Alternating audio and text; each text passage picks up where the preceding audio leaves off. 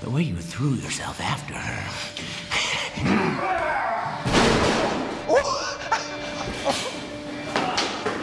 Look at you go!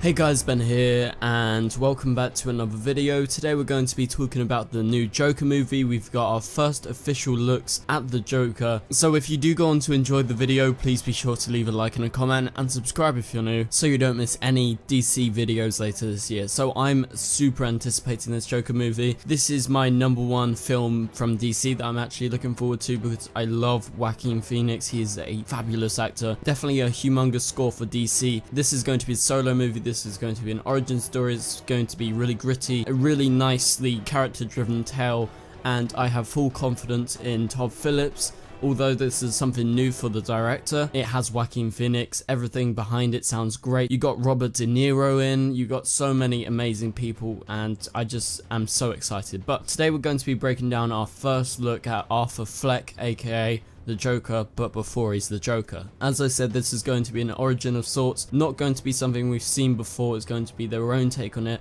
and this is not part of the DC universe. It's an Elseworld story. They do that all the time in the animated films and also in the comics, so it's just its own single story, which I find very exciting. So Todd Phillips, the director, actually released a first look at Joaquin Phoenix as Arthur. So he's just sort of like a late 40s, early 50s kind of scruffy man, seems to be looking for work, you know, kind of a bit ruggedy looking, and it seems like maybe his way of life hasn't worked out from what he's been doing in the past. And I think with his origin story being in this film, we're going to slowly progress and see what drives him to insanity, what actually changes him. And so today they were actually filming for the Joker, so they've officially started, which is really exciting to me. We've seen some amazing set photos from Just Jared and various other sources. I'm going to show you the Just Jared ones because they're really good. You get to see him as he comes out of a talent booking agency called Ha-Ha's, which is very funny because obviously he's the Joker in the future, and his dress is really casual yet kind of smart at the same time. It's a mix. It's a bit of a clash of two worlds, and he is with another guy supposedly who works at the talent booking agency. And throughout the entire scene, which you guys can see on various news sites online, there's actually a video of this, of them actually doing this interaction. Essentially he's just playing around with this guy who looks like a clown. Obviously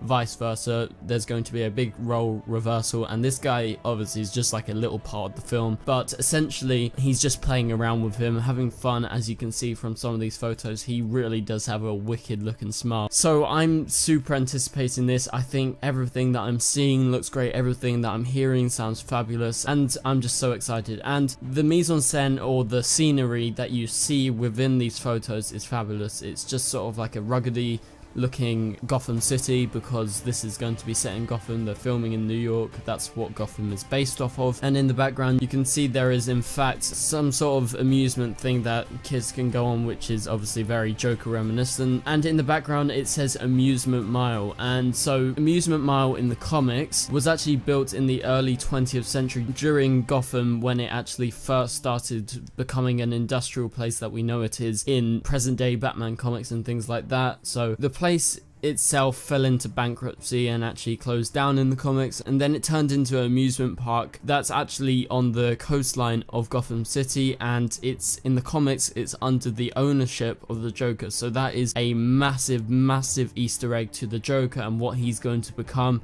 So potentially we could see him by the end of the film, if he's turned into the Joker, we could see him taking over that place, and that is where he obviously causes his mayhem from. That is really exciting. So thank you guys so much for watching this video. Are you guys hyped for this film? Because I'm super anticipating it. I think it's going to be a really great film, and I think this could be the best film since The Dark Knight. It's lining up to be just an amazing film, not just a comic book film, but a great character study. So anyway guys, I'll see you guys later. Goodbye.